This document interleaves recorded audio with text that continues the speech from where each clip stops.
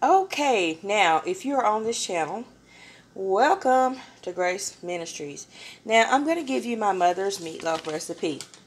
Now I'm not showing the cooking process. It's very simple because these days you can either cook a meatloaf in your oven, your air fryer, your Instant Pot. It's so many ways. So I'm going to give you the basic ingredients. So um, you can either watch this several times, write it down, whatever works for you.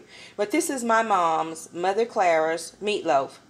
1 pound ground beef, 1 pound ground turkey, 1/2 cup oatmeal or 1/2 cup of crackers, 1/4 cup of Worcestershire sauce, 1/8 cup of ketchup, 1/4 cup of red onion and bell peppers chopped up finely, salt, pepper, onion powder, and 2 eggs. Very simple. You're going to make up your mixture, and here's the secret. Make up your mixture overnight. That's the secret. Then the next day, and the reason why you're going to make your mixture up overnight is because all those seasonings and stuff is going to settle up in that meat. The next day, preheat your oven to 350. Put your meatloaf into a pan that has been sprayed for 1.5 hours and cover it with foil. After the 1.5 hour of being cooked with the foil covered, you're going to take out your meatloaf, take the foil off, drain off oil and juices, and then you're going to add 1/4 cup of water, a little bit of ketchup or tomato paste or tomato sauce. Without the foil, put it back in the oven and then cook it for 15 minutes. And this is what you're going to get. As you can see, our family tore this meatloaf up. Now, of course, I did make a huge meatloaf. I try to make everything abundant because God is abundant. So, y'all, I'm telling you. Now, growing up, I didn't eat a lot of things. I wanted to eat spaghetti, raviolis, and mustard whoppers. But I'm going to tell you something. My mother, I love you, Mother Clara, is so good at cooking. God blessed her hands.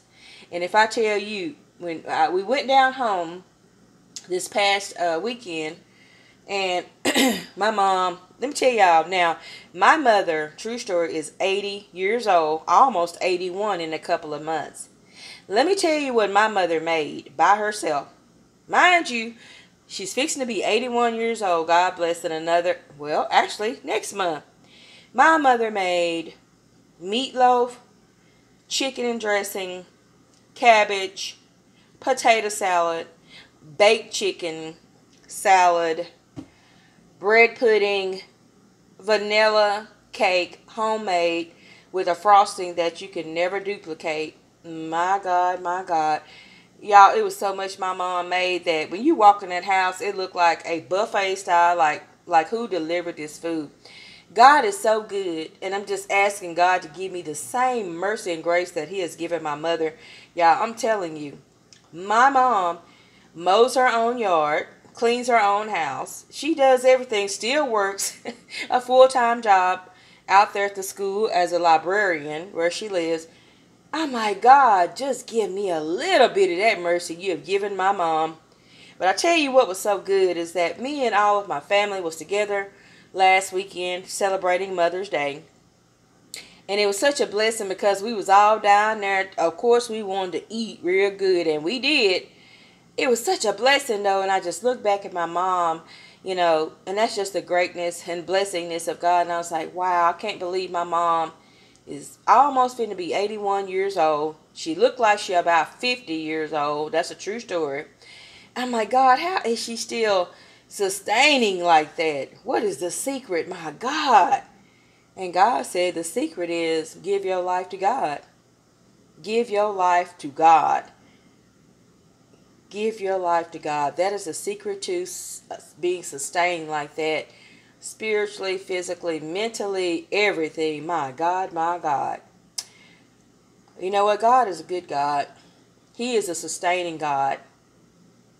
He is a sustaining good God, y'all.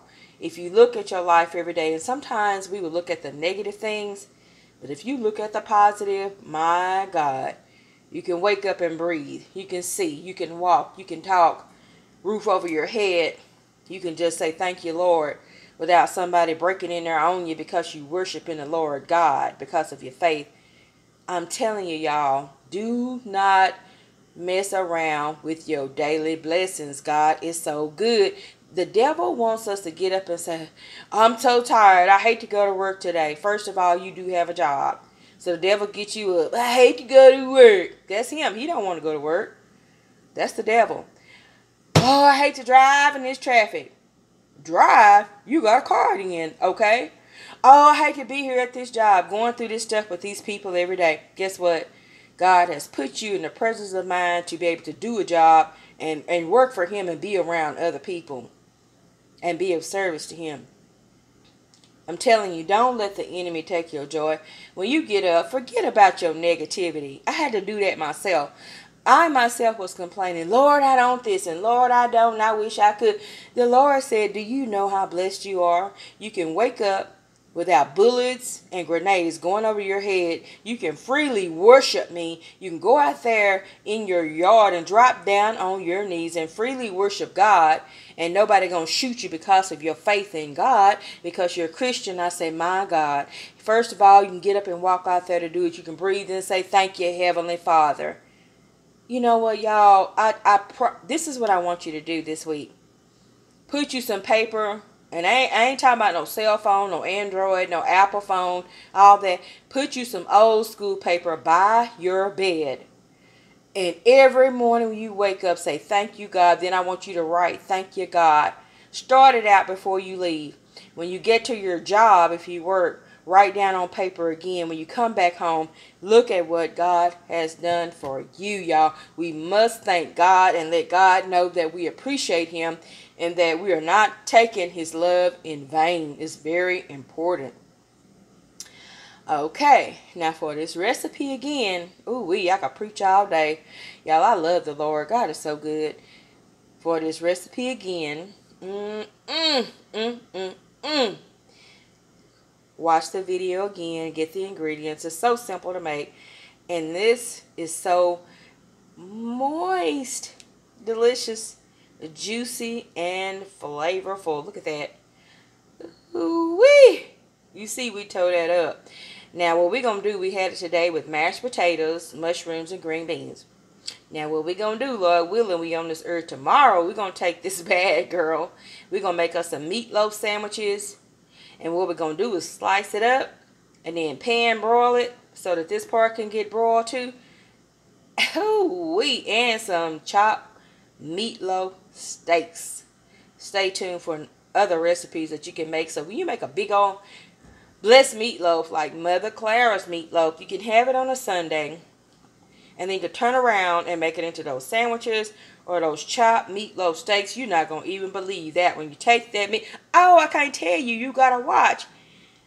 You got to watch so you can see the sandwiches we make.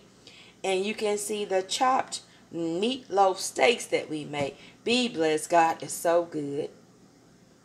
Join this family so that you don't miss out on anything. Be blessed.